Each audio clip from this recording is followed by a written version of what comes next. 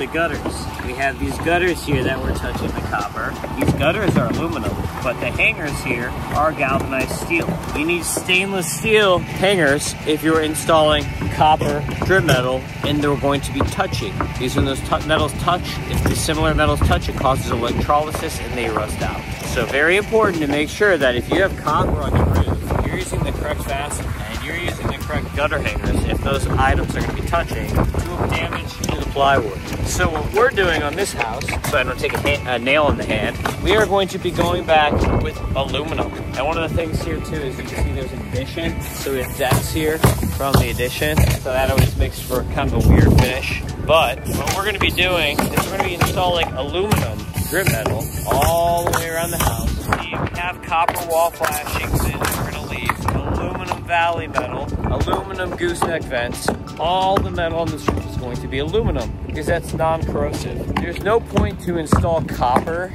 or stainless steel on a concrete tile roof because a concrete tile roof is not going to last 50 years. It's only going to last here in Florida 25 years best case scenario. Probably closer to 18 to 23 year range is more standard, especially if you go in salt water.